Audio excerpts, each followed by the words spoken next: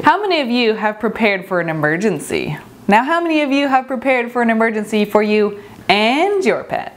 Dogs. Cats. Goats. And if you have bees, strap them down. Does your plan involve stuffing the farm animals in the family car? Don't fall into the normalcy bias that it can't happen to me, because that is what everyone says before a disaster happens to them. We are here to show you some great tips on how to be prepared with your pet for any emergency. We are going to do some first aid, we're going to do pet emergency kits, and what to do in an evacuation for both small animals and large animals. What would happen if there was an evacuation of your area and you weren't nearby? Ask a friend, family member, or neighbor to be your evacuation buddy. You can exchange contact information and take care of each other's pets if someone is away. And exchange house keys. That would be really helpful if you have a pet indoor, which we're going to cover in a few minutes. Making connections is especially true for those of us with large animals. A lot of people with large animals, many of us, don't have the capability to evacuate all of them at once. But if you know someone in your neighborhood that does, please connect with them. I know there was a fire near our house a few years ago, and they were evacuating all of the animals and the horses, and there were people and neighbors from a neighboring town that came with all their horse trailers to help evacuate the animals, but they couldn't get to them because it was a bottleneck at the road. So if you know someone close by that already has a plan and will be there, that is the fastest and best way to take care of your pets. It really was amazing to watch, because as everyone was leaving the town, there were so many trucks and horse trailers that were pouring in to save all those horses and animals. It was really great to see. They saw the fire and they knew there was a need, and they stepped up. It was really amazing to see. The number one best thing you can do to keep track of your pets are using microchips. Please use microchips and update the contact information, update the information, and also put in your buddy contact information on there as well. What we want to show you is a pet emergency kit. Now this is going to be for your indoor pet mostly, or a dog or a cat, but we're also going to show you tips that you need for your larger animals. You're going to want to have a bag, and make sure whatever neighbor contact that you have, make sure they know where this is. It's going to want to have dog food or food for at least about a week. Ideally, you're going to want lots of water. You're going to want a collapsible bowl. Now mine is more like for a person, it's really tall and skinny, but you're going to want a wider one for your dog. You can find those in the pet supplies, even at Walmart. Yep. I love those. Have some basic first aid if need be. Chances are it's pretty likely you might need something. That's why you're going to want some vet wrap. This is regular wrap you can find at any grocery store or Walmart or anything, and that will help immensely. So you'll want the square gauze and the rolled gauze, along with an antiseptic like betadine, and hand sanitizer, and disposable gloves. Yep. Keep your pet's medical records in there. You're probably going to need things like vaccination records or rabies shots if they don't have the tag on their collar, and we're going to go over collars in a second. So if you had to evacuate and you had to go to an animal shelter and leave your pets there, or a boarding facility, they usually require those vaccination records, so that's pretty critical. So number one, make sure that those records are up to date. Make sure your pets are vaccinated and ready to go. And then make sure you keep those records and keep them in an easy to grab place. And best place is in your pet emergency bag. Contact identification cards like these are amazing. Not only should you put your contact information, but as well as your vet, your out of business hours vet, so the emergency clinic, as well as out of the area veterinary clinics. Also, out of the area shelters, boarding facilities are all awesome information to have. So these are cool, and you can even get pet safety apps now. This is the American Red Cross for your dogs and cats. It's so cool.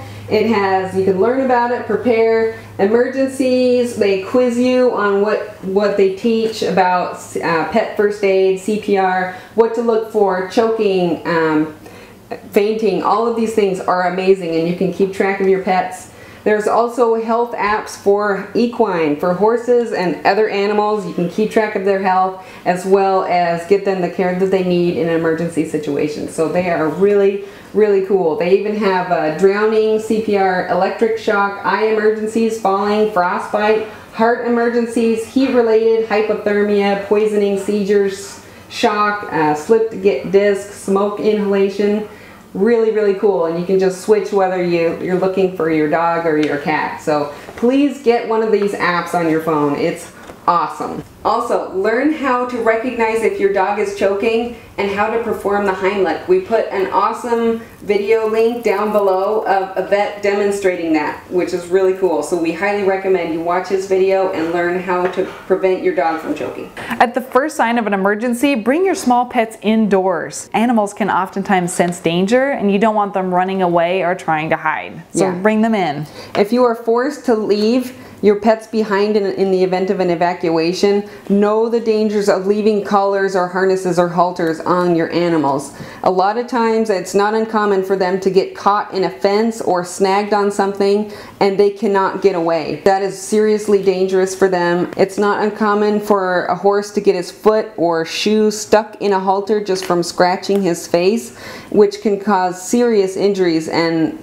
especially if there's not medical help nearby. Yeah. So one of the remedies for that, for at least first off for horses, is on our property we braid these ID tags into their mane and we keep our contact information on it. So on one of these are regular livestock ear tags that we take, and through the loop we thread some twine and we write down our contact information, name, phone number, address, whatever's needed, and we put the twine through it and then we braid it into their mane. So these are pretty bright, pretty big. People can usually find them and see them, and they can bring the horses home or at least contact us. Yeah, so you can braid it in the tail too. It really works. In the tail. And if you have cattle, you can put it in the ears. And I might duct tape one of these onto my goat's horns because I'm pretty sure that would stay on pretty good. Yeah. So also, if you ever have to leave your pets behind in an emergency, these are a really great sign that you can leave by your front door, front window, preferably the full 8x10, but it clearly says that you have so many dogs, so many cats, please rescue them, and your emergency contact information. So that lets emergency personnel know that you have pets in the house that need rescuing, and it's very, very clear and easy for them to understand. There are some times where we really do have to leave our pets behind, and there are lots of different reasons for that, but you want to bring them inside, put them in a safe place, and take this toilet seat off or lift it up. Ideally take it right off. So they have some fresh water. Now the bowl's not going to refill, so please put extra water out, but leave lots and lots of food. You want to have at least a week or two, or preferably 3, because you never know how long you're going to be gone. Leave lots of food, keep them indoors. This will help them know that they need to be rescued. If you can't get back to them. Yeah, if you can't get back to them or get back to them in time. I'm going to show you a basic demonstration for doggy CPR with our very own Hurricane Katrina survivor. He's our rescue dog. As you can imagine, he's very old, but he is very good. He's a very happy dog. So anyway, he's going to demonstrate for us. First thing you want to do is check responsiveness. See if they're responsive. Stomp your feet when you come up. If that doesn't work, try pinching a little webbing between their toes. If that doesn't work, poke them right in the corner of their eye, see if they get a response. The first of the ABCs is airway. So check to make sure that his neck is nice and lined up. And check his mouth. See if there's anything in there that you can see. If there is, pull it out. If there isn't, make sure you pull their tongue out as far as you can. And make sure that there's nothing obstructing his airway up here. Put your head down here by his face. Use your cheek to feel for air as you look down his chest to see his chest rise and fall. If you can't feel anything, then move on to circulation. You can feel that down here in the central pad of the paw. You can also check, probably an easier place is right here in the inner thigh, the femoral artery. If you don't feel any of that, then go ahead and start with your doggy CPR. You're going to want to interlock your fingers straighten your elbows, put it right above his heart. His heart is going to be, if you took his leg and you pulled it up, his elbow is going to point to his heart. So it's about right there. You're going to want to put it right over the heart and give really good thrust because you want enough pressure to pump blood through the body. Of course, I'm not going to do that on good old Rizzo here because he's not dead. So press, press, press. It's going to be 30 compressions and 2 breaths. 30 compressions and 2 breaths. And you're going to want to keep a good fast pace. So there are a few songs that you can sing in your head while you're doing it. One of them is Staying Alive. And the other one, funny enough, is Another One Bites the Dust. So you can take your pick and keep going with the pattern. 30 compressions, 2 breaths. And get it to the vet as fast as you can. Hopefully they'll be just fine.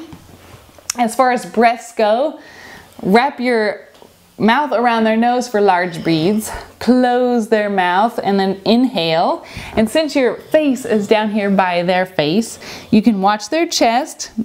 Make sure that it rises just a little bit. You don't want to overinflate their lungs. Good boy. Yeah, you're feeling pretty good, huh? And for smaller dogs, you're going to want to envelop both their mouth, their whole mouth, and their nose in your mouth. So that sounds really great, but it's going to save your dog. And here we have a smaller dog example, because Rizzo is a nice sized dog. So here, if you have a small dog, you're going to want to face it the same way. Cup your hands, and you're going to want to press down, like this, here. Palms down, thumbs up, and you're going to want to use your thumbs to press down into your palms and do compressions like that. And if it's a small dog, you're going to want to put the whole mouth and nose in your mouth. And keep going, kind of like a baby. Just keep compressions, 32 breaths, and keep going and get that doggy to the vet. So if you like the video, please give it a thumbs up. Please comment in the comment section. We want to hear your amazing rescue stories, just like good old Rizzo here. And subscribe. Please subscribe to the channel because we've got lots more videos and we want to share them with you. Please let us know how it went in preparing your pets for an emergency. Yeah. Dogs like Rizzo here will thank you. And we'll see you in the next video.